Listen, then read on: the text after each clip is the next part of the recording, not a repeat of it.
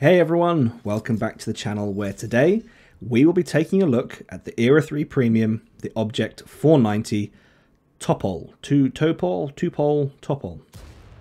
I'm just going to say 490 for the rest of this video because I don't want to butcher that anymore. Right, so for those of you that are short on time, here is my quick overview. The 490 is the current Ultimate Season Pass tank, so if you buy the Ultimate Season Pass for 6,000 gold, you will get the 490. And when you consider that it really isn't too bad, it is well worth getting for the tiny price of 6,000 gold. And you might be thinking, why do I say tiny price of 6,000 gold? Bricky, 6,000 gold is quite a lot for some of us. Yeah, I understand that can be a lot of gold for some people, but the reason I say tiny price is because this is an Era 3 Premium. The KWS was the Era 3 Premium released before this one, and its base price was 17,000 gold. So keep that in mind. The difference in cost between the previous Era 3 Premium and this one is 11,000 gold, which is almost, the difference is almost double the asking price for the 490. So that is why I say the tiny price of 6,000 gold. You can't go wrong with an Era 3 Premium that costs only 6,000 gold. It's not an amazing tank, but it is certainly not terrible by any stretch. I would recommend that you get this tank. It is not going to let you down. Alright, let's take a look at the 490 in a little more detail and compare it to one of its premium counterparts. For this comparison, I have chosen the Leclerc prototype, the P cells, and all of the stats are going to be listed as these tanks not having crews or equipment in them.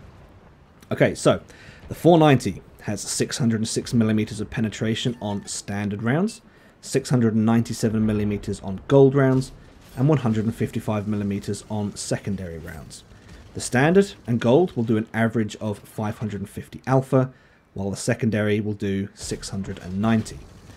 Comparatively, the P cells, which I will call the PS, the PS has 633mm of penetration on standard rounds, 700mm on gold rounds, and 150mm on secondary rounds. The standard and gold will do an average of 550, while the secondary will do 690. So, at this point, the PS has slightly better penetration on its armor piercing, but the high explosive performance is exactly the same. It doesn't look like, at this point, it doesn't look like you're getting a whole lot more for your 11,000 gold with the P cells. The 490 has 3,650 hit points. The PS has 3,600. So again, 490 slightly more hit points. You know, the sort of difference that might save you from a fire. Hit and miss. Not really that big a deal, to be honest. Both the PS and the 490 have a top speed, unboosted, of 72 kilometers an hour. The 490 has a view range of 485 meters, while the PS has 565 meters. And finally, the 490 has a still concealment value of 427 meters, while the PS comes in with 482 meters. So, there you go. This is how the 490 compares to the PS at a very high level. The 490 has a slightly poorer gun, slightly more HP, can't see as far, but has better concealment. Doesn't sound like, at this point, it doesn't sound like the P cells is worth 11,000 more gold. But, just bear with me here, we need to dive deeper into the detailed stats for both of these tanks. And that is where the differences start to emerge. Both have an aim time of 2.2 seconds. The DPM of the 490 is 4,263. The DPM of the PS is 4,648. This is where we're starting to see differences. That is quite a big difference right there in the DPM. And that is what matters. It's quite a bit higher, and that will have an impact in game. The accuracy of the 490 is 0.27, the accuracy of the PS is 0.26, The 490 has a standard reload of 8.6 seconds, while the PS has a standard reload of 7.1. So there you go. There is the answer to the DPM. The 490, its reload is 1.5 seconds slower than the PS. That's a big deal, especially in Era 3 when everything happens so fast. The 490 has 6 degrees of gun depression, the PS has 8 degrees. So again, doesn't sound like a lot, but when you put all of these slight differences together, when you put all of these together and one tank has a slight advantage in almost every area compared to the other, then yeah, you're going to want to take the P-Cells over the 490. But that's only true if you can spare the extra 11,000 gold. 11,000 gold is not cheap right now. I don't know how much that is, you know, monetary value. I don't know what that is. But it is not a small amount of money. So just keep that in mind. And this right here, everything that we've just mentioned, all these stats, all these details, this is why I think the 490 is the season reward tank. It's not bad, but as you can see, all these minor changes, all these minor differences between the P-Cells and the 490, this is where the P-Cells just it strides past the 490. And in all honesty, I would expect it to, because it's a full price premium.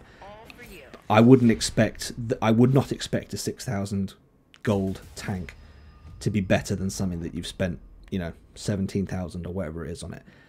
I understand why this is the season reward tank. Right, let's take a look at the economy stats. The 490 has a 50% silver boost, a 25% tank XP boost, a 10% crew XP boost, and finally a 5% free XP boost.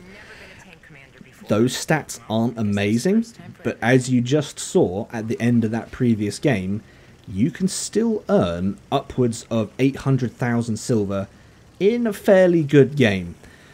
So yeah, you don't need the 65% silver boost to earn decent silver in this thing, which again is just another selling point. 6,000 gold, 800,000 silver in one game. There you go. Well, can't go wrong, really, can you? Another thing to point out is that the 490 and the Leclerc are both very similar from an armor point of view. They both have great turret armor and decent frontal hull armor. But one thing I did notice about the 490 is that it has a 500mm plate behind the driver's compartment. 500mm is great. Yeah, that really is quite good. But it's inside the tank.